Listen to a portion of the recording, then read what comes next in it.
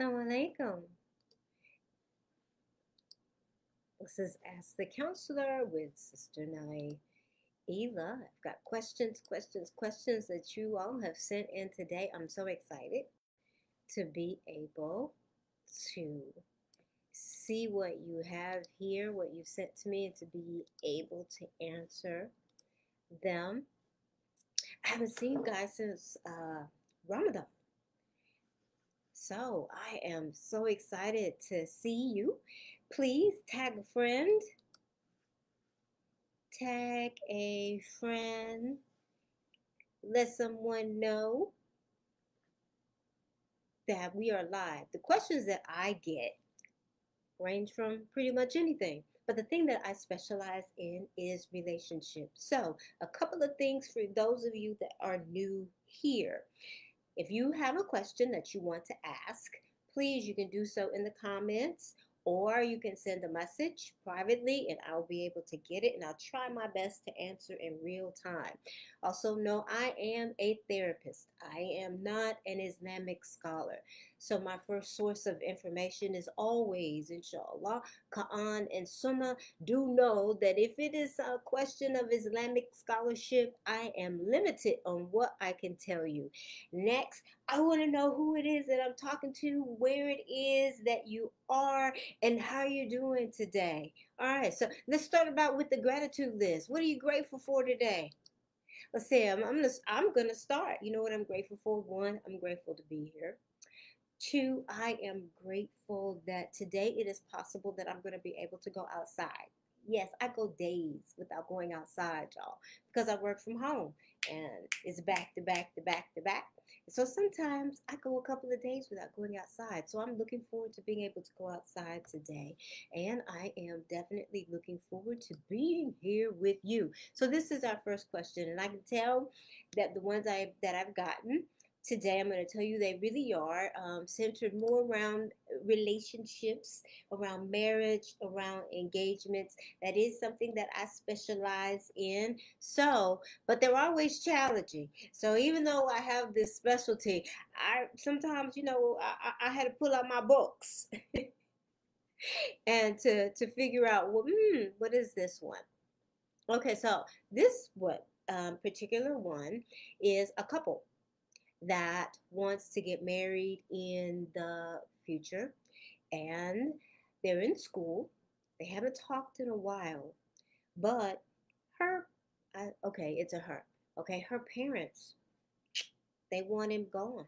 Her parents are totally against his proposal, and it is because in his family that there is a history of divorce.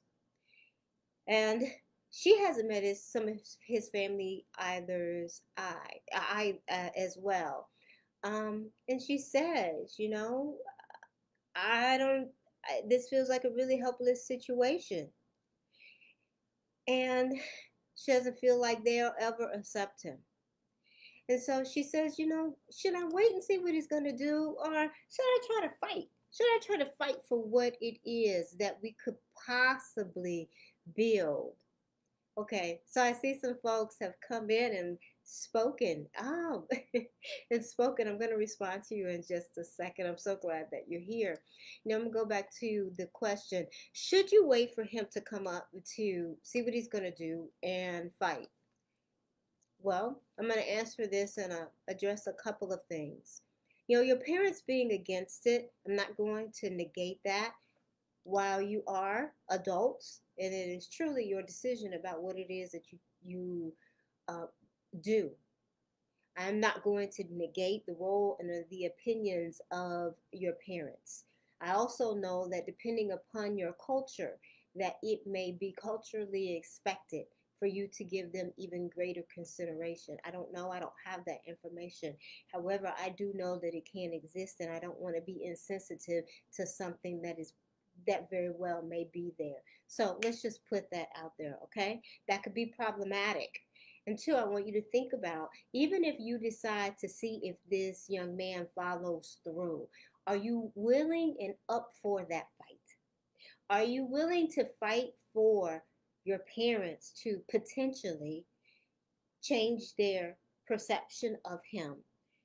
And are you willing to accept the internal fight of what you may feel in the event that they don't change their minds? Because that is also a possibility. And so this is so much about how much do you have within you internally, and how much you're willing to potentially devote to this situation that the two of you may be creating. One, you could be creating a beautiful love story and the start of a wonderful family, but you also may be creating rifts. And so that's for the two of you to decide about how much do you want to put into it. And that's the part I can't answer, but I want you to think about that question, think about what your answer is to that. I will even tell you, for me, prior to getting married, I remember there was one particular suitor, and he was very kind to me. However, I knew that my family, uh, they always have questions, right? So the question part didn't bother me.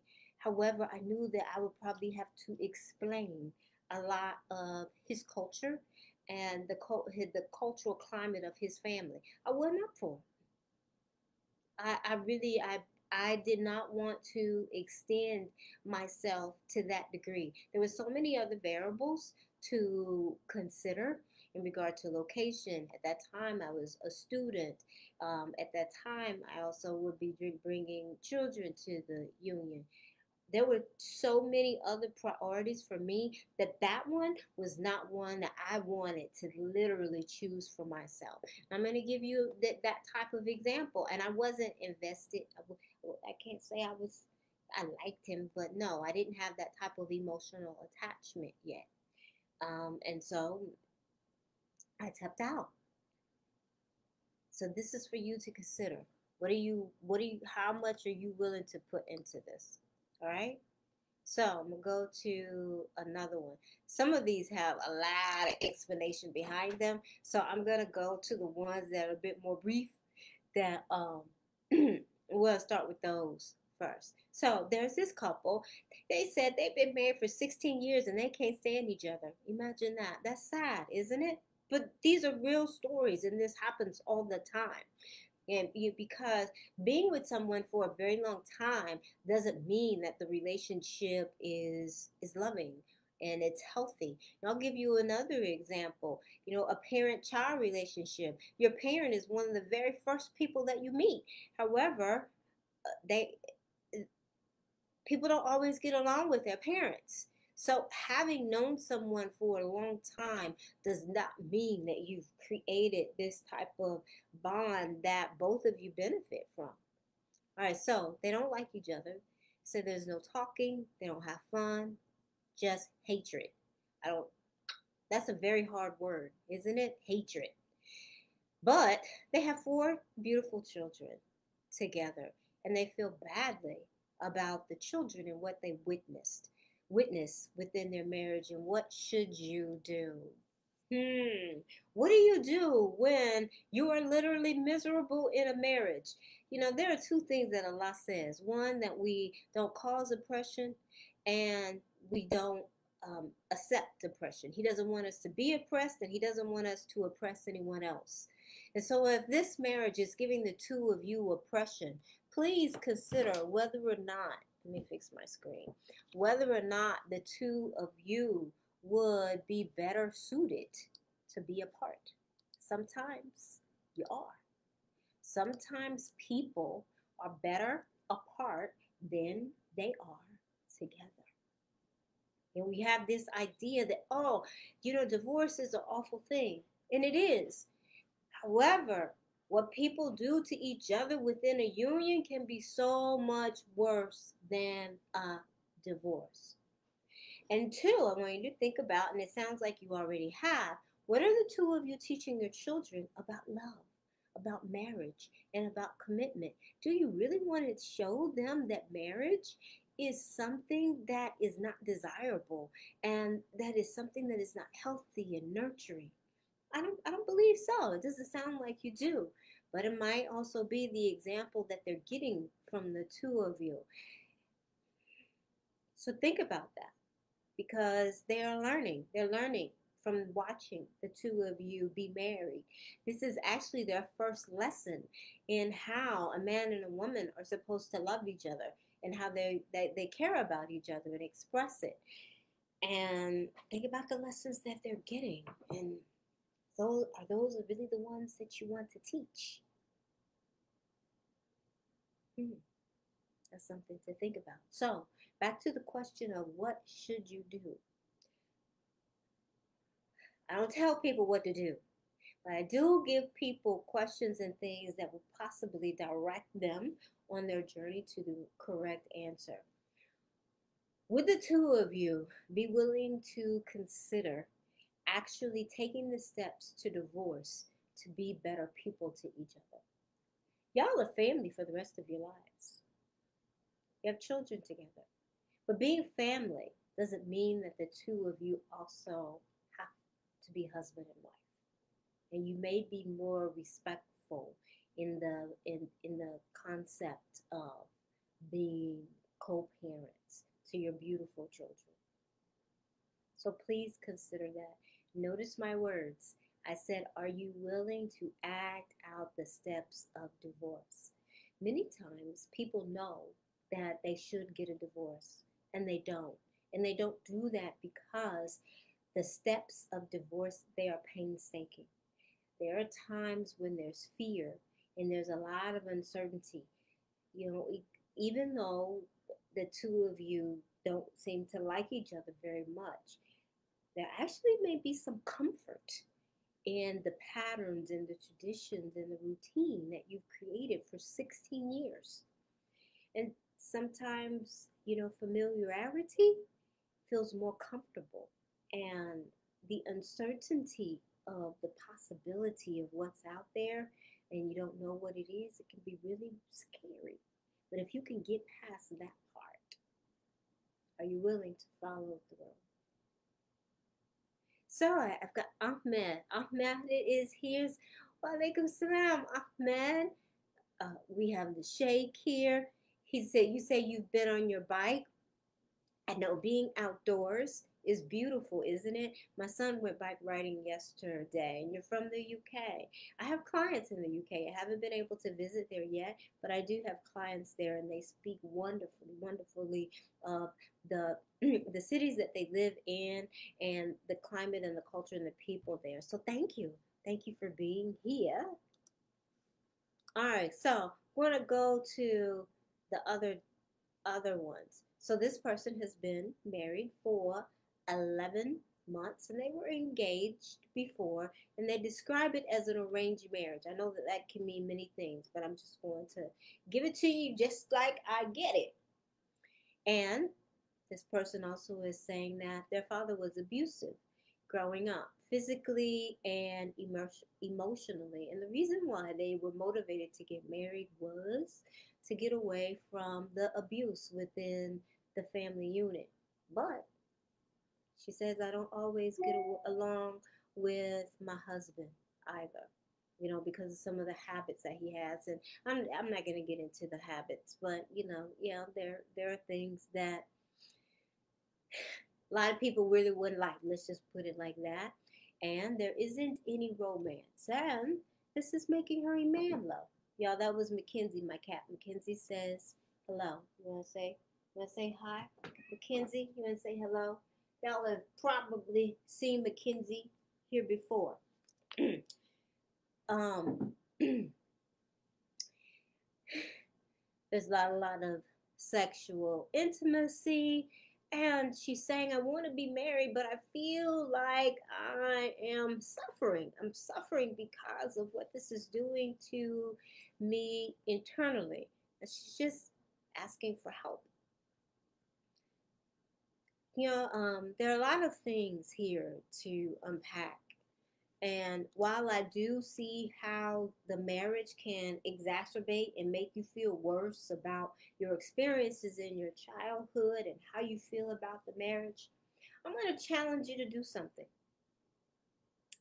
Very often we can be in bad relationships and we look at these relationships and we blame the relationships, and guess what? Sometimes that blame is valid and is real. However, it's not the core. I want you to go back to the origin of some things that you talked about. Go back to your childhood and look at the things that you experienced.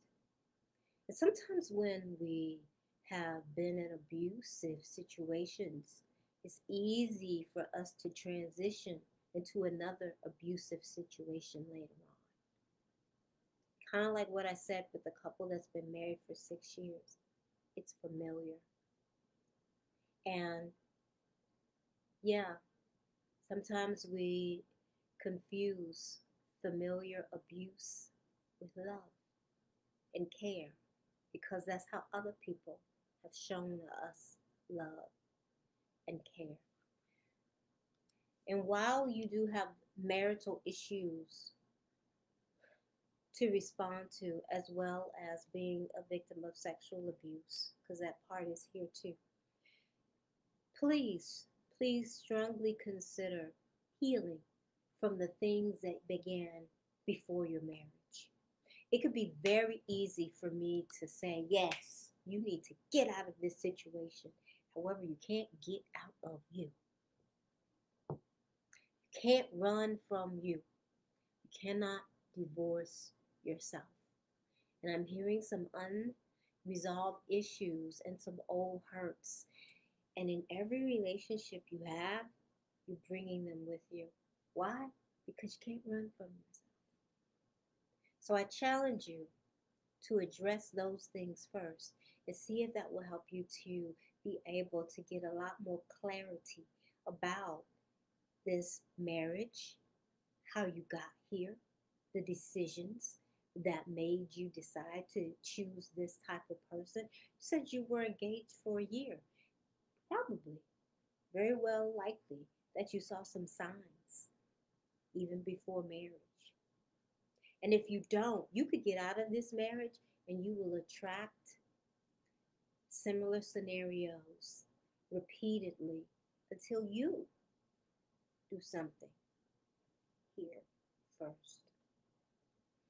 And may Allah grant good, because you mentioned a lot of things that I'm sure that are painful.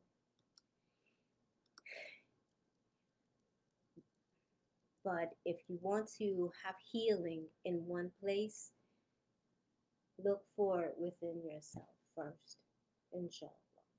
All right, so this is the last one. And please remember, for those of you who have come later, if you have a question, if you have, please comment. I want to hear your feedback. I want to hear your thoughts even about what I'm saying. You may have something to add where you think what I said makes perfect sense, or you may even have a viewpoint, that I haven't considered. I want to hear it. And if you have a question or a comment that you want to keep privately, please put it in the message box. I'll get to it. Okay, so this person is letting me know from the jump. I want you to include Quran and Sunnah. Yes, I will do what I can do. So this person is saying they've been engaged to a lovely Muslima. And they're from 2 different countries. And they were introduced to each other, and their families clicked, they clicked, and they've been engaged now. However, because of COVID, they haven't been able to get married. And they're in their 2 different countries at this time. And so he's saying, I had gotten the impression that, she was rooted in spirituality, and, I feel like I have. And, I've never had any non-Islamic relationships and done, things that are haram. However, I found out from the social media that she has in the past. However, I'm going to note that what you're saying that she's done previously, while it may have been haram, it was a couple of years ago. Okay, it was about 3-4 years ago. And I want to put that in context, because that does matter. And you're saying that you asked her about it. She gave you some answers and she gave you some more revelation. And you want to know if she's repented from it. And she's saying, yes, I sure have. But you're also wondering that, is it permissible for me to break off this engagement if I believe that she's had a bad past? Or will Allah hold me accountable for breaking this promise that I've kept? I think that it is beautiful that you are trying to make sure that you respond and you react with integrity. And I'm going to say this is that to be mindful that marriages are sometimes dissolved. We call that divorce or even an annulment. And engagements can be dissolved too. Everyone who gets engaged should not follow through with marriage. And the beautiful part about courtship is that it allows you to be able to court someone, to get to know someone, and to find out, is this someone that you should marry? People believe that courtship means we're going to get married, that we are engaged and intended. I want you to think a little deeper and be mindful that this process is also for you to decide if you should follow through. Just because you're engaged, it doesn't mean that this is the person for me. And you don't want to find out that it's not in a marriage. It would be easier to end an engagement than it would be to end the marriage. Now, you said, will Allah hold me accountable for breaking off a promise? If you believe that, now, because I'm not going to tell you what to do with your integrity and what you feel like is you keeping your word. In the event that a Muslim has to break a promise and they cannot keep their word, I want you to please look in to ask a scholar or someone that you trust, perhaps your imam, about what you can do to make amends for not keeping your word. There are some things, there are some steps, and I don't want to tell you what they are because I am not a scholar, but they are there. And so if you could be curious about that, if you feel like if I don't do something, I'm held accountable, because it's very important for you to feel comfortable about your decision within yourself.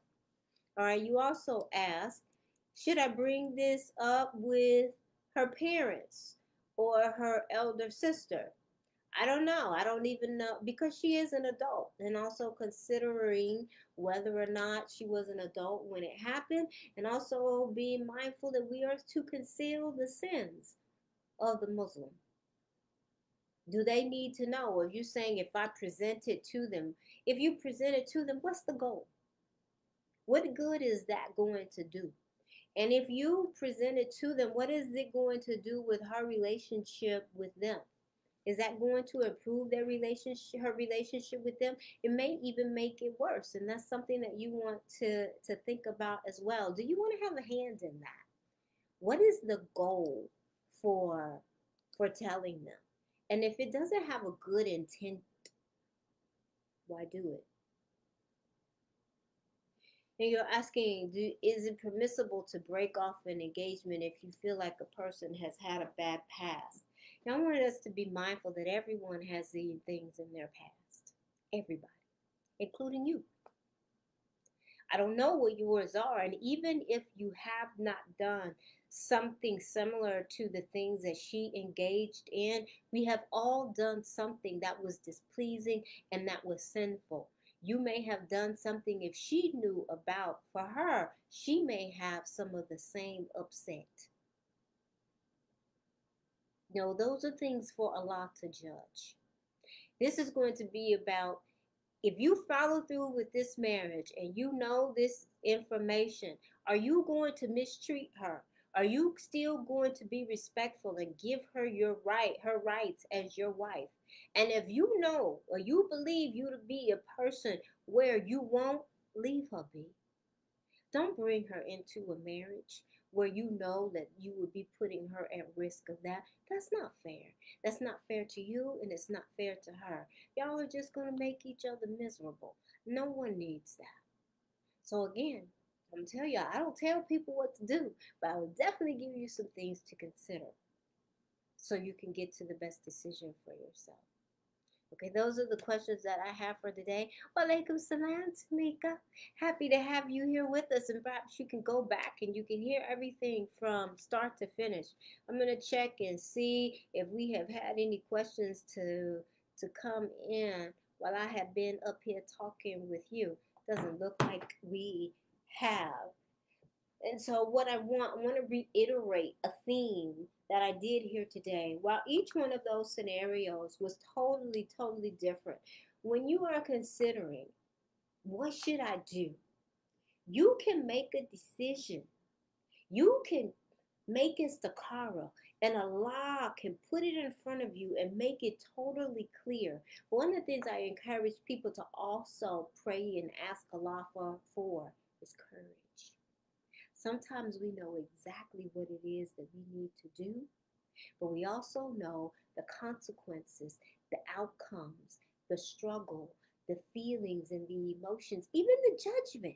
People may even judge you for what it is that you decide to do because they don't agree with it. And because of those things, we're not willing to follow through. So pray and ask Allah for courage. That sometimes doing the right thing is doing the hard thing. But it's about which hard you're willing to do. So until next time, I'm going to see y'all later. Y'all please set your notifications to About Islam so you'll be able to get them when someone is going live. Go to the page, share this information, and may Allah grant good. And for the bike rider, keep riding that bike, getting sunlight. You know, there's so much beauty. Sunlight is always beautiful, right? But also it just feels good. It lightens your mood. So y'all get outside. Be grateful for today, and I'll see you next week. Assalamu alaikum wa rahmatullahi wa barakatuh.